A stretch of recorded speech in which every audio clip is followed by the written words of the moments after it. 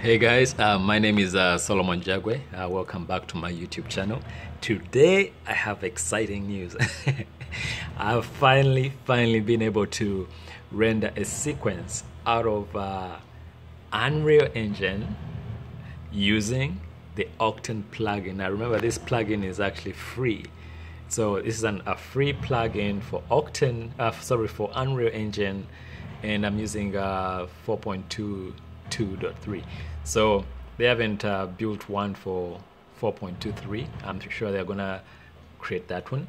But today, this is really exciting because I love rendering with Octane, and for me to be able to bring it into Unreal Engine and be able to render something out is pretty exciting. So we've been waiting for this build for maybe a couple of days or almost a week when they announced that they will be adding this ability to render the sequencer. So that's my sequencer up there, and I'm using a character called Revenant from the Paragon game. This is all free content that Epic made available, and that is the result. You can see the rope dynamics working nicely.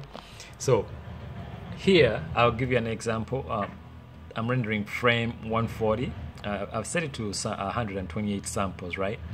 And so I'm getting about 15 seconds per frame in rendering. And I've turned on denoiser, and I'm also rendering a sequence of images, not a video. I'm going to actually stop the rendering so I show you how to actually do it. So I'll cancel. And so what you're seeing there is the OctaneRender engine working in real time with the sequencer active in one of the viewports. So let's stop capturing. Let me pause the video real quick.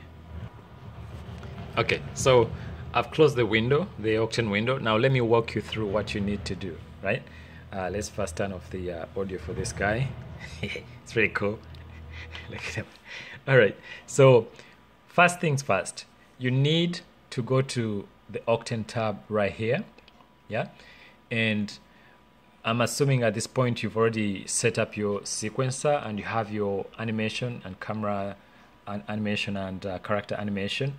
I've already added Revenant, the blueprint character, to the sequencer. I have some animations added to him. So now what I've noticed so far is that using these characters, the animation doesn't come right away through the viewport right here, but it shows up after rendering. So I have to dig deep and see what the issue might be there. But click on Octane up at the top, right? And you have to make sure the Octane render target is selected, and scroll down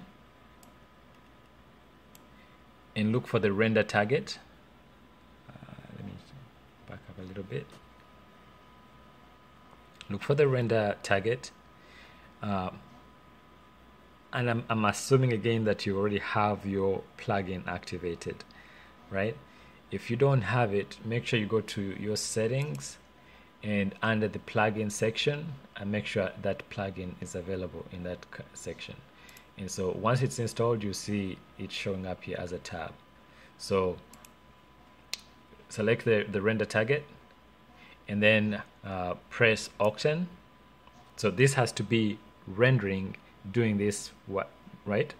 And then go to your sequencer up at the top and press on the render this movie to a video or image sequence. So you click on that, and I bring this panel on this side.